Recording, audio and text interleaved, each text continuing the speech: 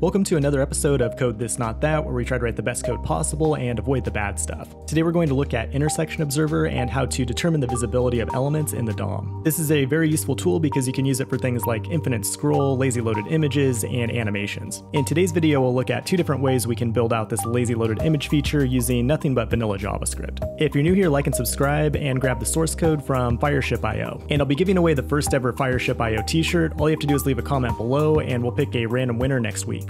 Intersection Observer is a browser API that we can use to observe the visibility of an element in the viewport. It's currently supported by most browsers, with the main exception being Safari, but there is a polyfill that you can use as needed. I actually use it on Fireship.io to lazy load the comment section. The comments live in Firestore, so this prevents unnecessary reads to the database. And another thing you might notice on Fireship is that page transitions are super fast. This is made possible in part by a library called QuickLink, which uses Intersection Observer to preload all of the links that are visible on the page. So there's all kinds of cool use cases, but let's go ahead and get started by writing some bad code.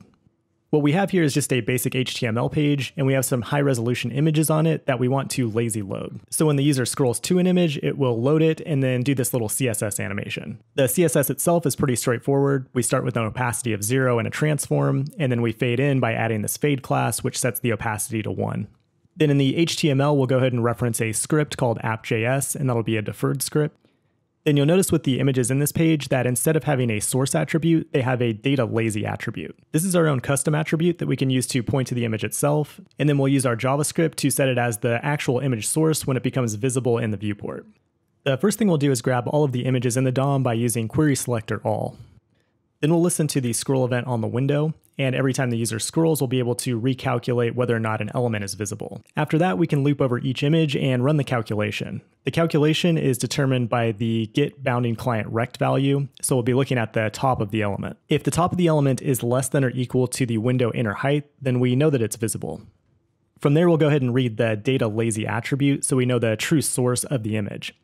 And once we have that value, we'll just go ahead and call set attribute for the source. And we'll also go ahead and add that fade class to run the animation. So that code's actually very simple and it works, but it's also very inefficient and will very likely cause performance issues.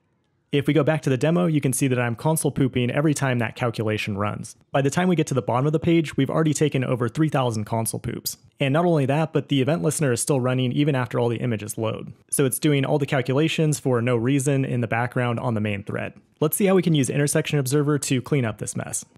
We'll start with a function called lazy load that takes a DOM element as its argument. Then we'll create an intersection observer for each image that we want to lazy load. It has a callback function that has the entries, which are the actual observations on the element, and then observer is the interface that we can use to manage the actual instance of this observer. By default, it will listen to the top level viewport on the document, but you can pass in an options object if you want to listen to a specific div or element. At this point, I want to make a note that you can use a single intersection observer to listen to multiple images. But in this demo, I'm going to give each image its own observer, and I'll show you why in just a minute. The next step is to loop over the entries and see if any of them are intersecting with the viewport. And fortunately, we don't have to do any of our own calculation. We can just call entry is intersecting, which will return a Boolean true or false. However, there are situations where you probably want to do some calculations here, so you have access to all of the bounding boxes for the elements.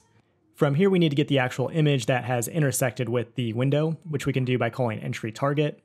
And then we can run the same logic that we did in the previous example that adds the attribute and the fade class. Now at this point we know the image is visible, so we can dispose of the observer by calling observer disconnect. That means we won't have any unnecessary work happening on the main thread like we did in the previous example. And it's also why I set up an observer for each image.